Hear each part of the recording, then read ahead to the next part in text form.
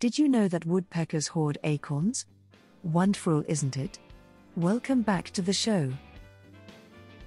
The mourning warbler, Geothlypis philadelphia, is a small songbird of the New World warbler family. They are native to eastern and central North America as well as some countries in Central America. They are neotropical migrants and tend to be found in dense second-growth forests. They are under the wood-warbler category, which consists of arboreal and terrestrial colorful passerines. Wood-warblers are in the order Passeriformes, which are perching birds including more than half of all bird species, and the family Parulidae, which also includes the common yellowthroat, black, and white warbler, Nashville Warbler, ovenbird, and American Redstart. They are very similar to the MacGillivray's warbler in appearance, especially in females and immature birds, but their breeding range does not overlap into the west.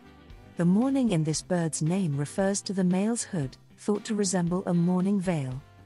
They forage low in vegetation, sometimes catching insects in flight.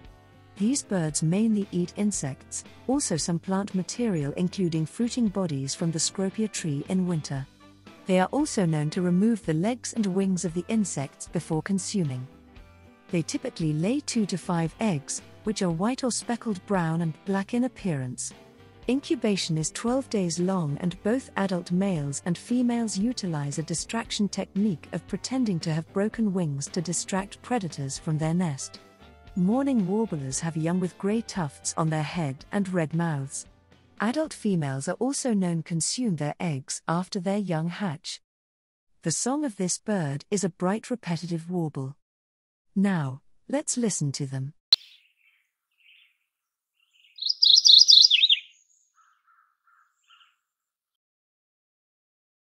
Beautiful, isn't it? I am very glad that you have spent some time for these wonderful animals. Keep it up. See you pretty soon.